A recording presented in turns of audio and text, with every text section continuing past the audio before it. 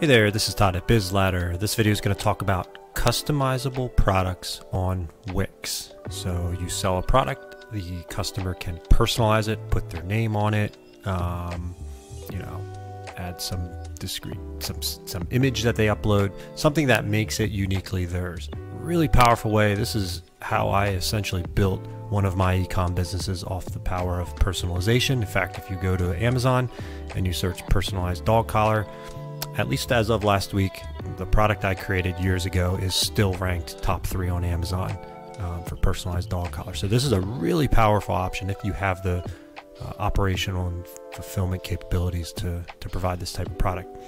However, as of the recording of this video, the customizable or personalized product option is not yet available on Wix. They are aware of it. In fact, I'm on the page for the feature request. You can vote for this feature. I voted myself here. I recommend that you vote for it. Wix is aware of this. I would imagine we'll get this sometime soon, but it's a fairly sophisticated install. So, you can always write your own code in Velo, but we're not talking about that in this video. What we're talking about is this little tip here. What does that mean out of message box? How does that really work? How do you install a workaround to essentially allow for personalized product? So we're going to take a look at that. I'm going to go to the dashboard of a website. I've already clicked into store products, so I don't show any sensitive information, personal information here. And then I've added this to this personalized tumbler, 20-ounce skinny tumbler product. So I'm going to click into there and I'm going to show how this workaround that Wix has recommended, how this is actually applied inside the product itself. So most importantly, your images and videos are what sell the product. So you can see on this product, this main image right down the center here, it's personalized. And then I've got this image here that shows the different font types available. Okay, really important. Dynamic personalization images are not going to be available with this workaround. That's full-on custom code. But really important to show what the visitor, what the customer is going to get when they personalize it as best you can in this kind of static state. All right, so there you've got your images. You've got it in the title, personalized. I recommend, something in the description. It's arguable how many people read the full description, but some people do. So important to get that in there. Maybe even add an additional info section talking about personalization. But then we come down here to the two major sections for this workaround. First, you've got custom text, right? You can add custom text here. You can make it mandatory. I don't recommend it because I'll show you that. I'll show you why.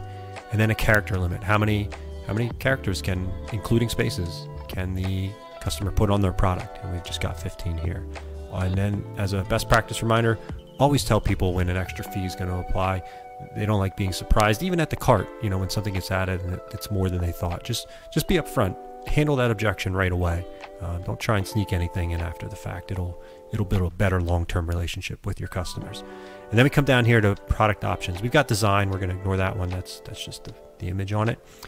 And then here's the key to this.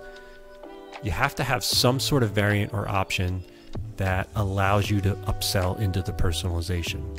So in this case, it's going to be the font type, right? We've got this picture of the fonts here. So we're going to go down, we're going to edit here, and really, really important, give the customer an option to say, no thanks, all right? Because this is an upsell, this personalization. This is a great way to increase average order value. But you've got to give them the option to say no thanks. Otherwise, it's not an upsell. It's just a required fee. And people don't like that just required fee when they get to the page. You always have to give them an option that adheres to the price that you initially displayed. All right, so we've got this no thank you as our first choice for this option. Then we've got the different font types. We've only added in a couple here, but you can obviously add them in. And then always tell them right then and there what this upcharge is, plus $5, okay? So I'm not going to click apply, but cancel that. And then you have to manage your variants in Wix, okay? So this is a 3-step process. We'll scroll down and you can see these font types, all right? No thank you has a $0 upcharge. Every time we have a font selected, we have our $5 upcharge, right? That's this charge plus minus. All the way down the line, $5. So if you have some personalization options that are more or less than the standard, obviously you can take care of that here. and I'm not going to apply, but we'll cancel. And if with these variants, they can get pretty overwhelming pretty quickly, especially to manage here inside the editor or the dashboard. So if this gets out of hand, I always recommend just managing this in Excel or a similar spreadsheet and uploading via CSV. Well, we won't do it here, but if you do it back at the product section, I'll save that because I fixed the capitalization, and you've got export and import here. So that's the quick lesson on personalization. And any questions, be sure to reach out. Thanks.